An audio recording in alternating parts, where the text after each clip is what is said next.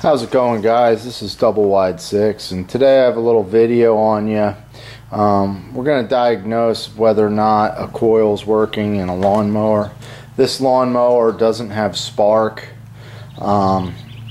Sometimes if your coil's going bad, you'll notice when the mower gets hot, it'll stall, and then it won't restart when it's hot, but when it's cold, it will restart. This particular mower has no spark whatsoever. You can check the spark pretty much by looking at the spark plug, and you can put a spark tester on the spark plug right here, kind of like this. This is what I use. It lights up.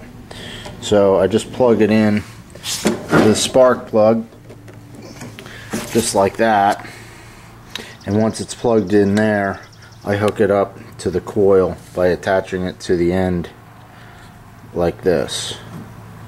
A little hard to hold the camera, but attach it like that and then pull the starter and see if it lights up. That's a real easy way to test for spark.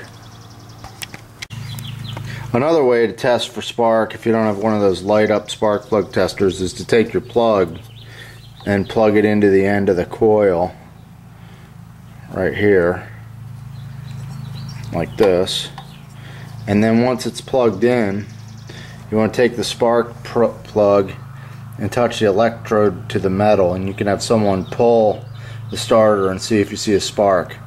If there's no spark, you either have a bad spark plug, or you have a bad coil, or you have some form of a short.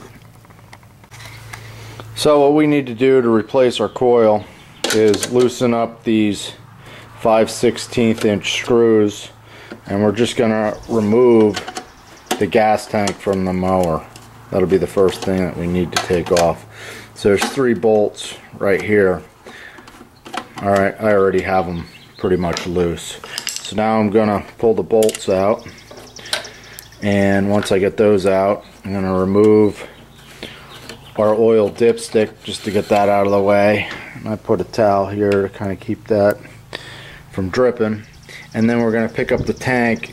Usually just locks in and picks straight up, kind of like that. The next thing we need to do is move to the front of the machine, and we're going to take off this 5/16 bolt and this 5/16 bolt to remove the shroud.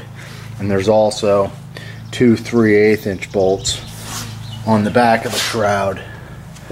So the next thing that I'll do is remove those bolts.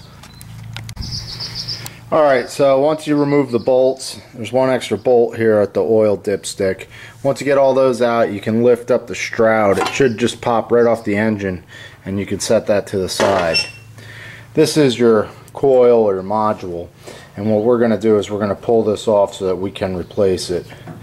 It's part number 1A13852-12. Alright, and this is actually a Craftsman lawnmower. The model number on it is 91738660. Alright, so here's a look at our coil, and basically what we have to do is remove these 2 1/4 inch bolts to remove the coil. Basically, one way to troubleshoot your coil and make sure that you don't have a short is there's a little wire in here. This green wire is plugged up to your coil. That's going to be hooked up to your kill switch. If you unplug that wire by giving it a pull, you can get it off of there. If you unplug that wire, now your mower is not going to be able to shut down. So you can reattach the coil and start the mower. And if the mower starts, then you know that you have some sort of short causing the mower to turn off. So you can trace this green wire up under the flywheel and look for any bare metal or any bare wire that's touching metal. If your mower does start, you can use a pliers and just pull the terminal off the spark plug, and that'll turn off your mower for you. And that's basically how I troubleshooted this one. So I know the problem's the coil because there was no spark whatsoever, and there was no short, and it didn't start. You got to put back on your shroud and try and start it. If it starts, then you know the problem is a short. If it doesn't start, you need a new coil. Sometimes you can get rust in here on this post, and that'll cause it not to ground properly. And if that's the case, you know, you can usually sand that with a little bit of sandpaper. Rust has nothing to do with the magnets not working on the mower, because there's a magnet on your flywheel, and these things here, part of the coil gets its electricity from that magnet spinning. Doesn't matter how rusty that this stuff is, these laminations, it's not going to affect the electricity from traveling. To test out the flywheel, to make sure this magnet's good, you can just hold the screwdriver about an inch away, and if it sticks to the flywheel like that, then you know that magnet's good. So now we're just going to loosen up these bolts, and we will remove the coil and put on the new coil. I'll be using a business card to space it away from the flywheel magnet. When I'm done, I'll show you that in the next step. So I'm just taking this off. So here's my new coil. It's a solid state module. It says replacement Tecumseh, and it replaces part 34443D, and this is actually Sten's part 440505. And you can probably click the link to the Tecumseh or Sten's or even Briggs & Stratton website, or go to Craftsman to find this exact module. So the next thing that we want to do is take our replacement coil, and we're going to basically set it on these posts and tighten it down. And one thing I'm going to do is I'm going to file down these posts just to make sure that there's good contact.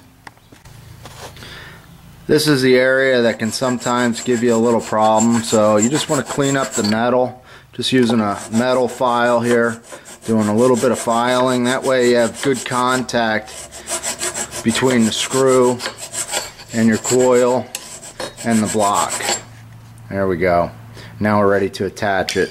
So we're just going to take our screws and we're going to line them up with the holes here. Oops. And we're going to line it up right on the posts. So I'm just going to get these screws started, and then I'll show you how I back it off from the flywheel.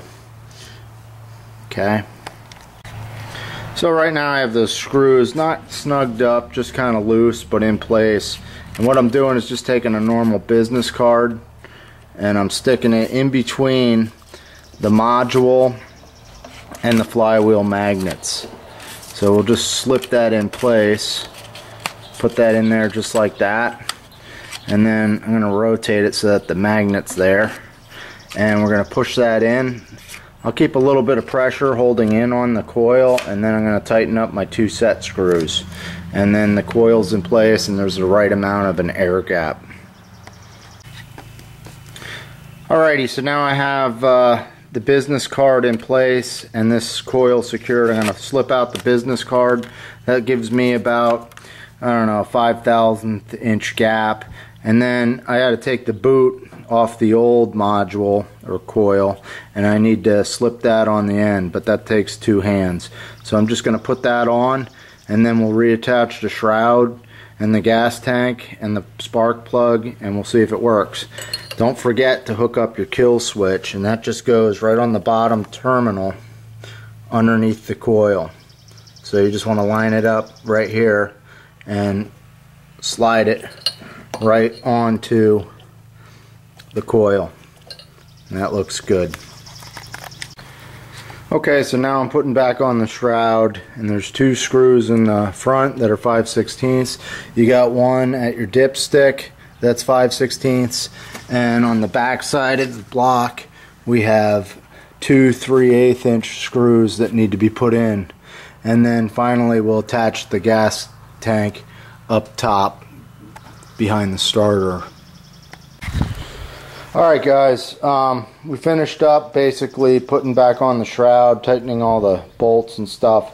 I wanted to let you know, I make a series of videos. I have some small engine stuff, I have some plumbing videos, I'm going to have a little bit of auto repair stuff, pool videos, underline sprinkler system, a complete set that I'm starting up on a shed video, so I'm just trying to get all this stuff together. So if you want to subscribe every time I make a video, it'll come up.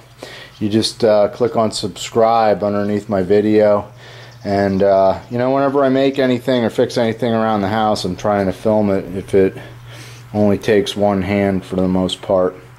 So what we're going to do is flip this thing around and see if it works. Alrighty guys, so this is actually going to be the first cold start for this mower this season. It's actually not mine. I'm fixing it for a buddy. So we'll see if it starts. Hopefully it has spark at least. So we'll prime it. See what we got. Ooh, must have spark.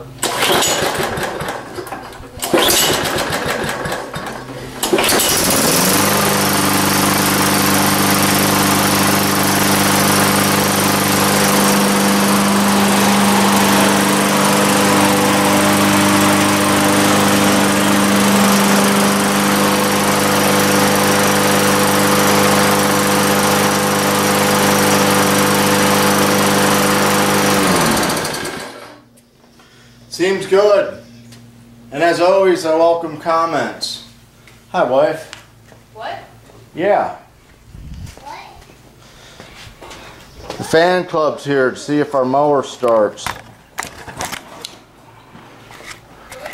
The fan club. Everybody wave. There's my little nugget, Maddie. Hi, Daddy. My wife. Wave hi, Maddie. Wave hi. Bobby Jr.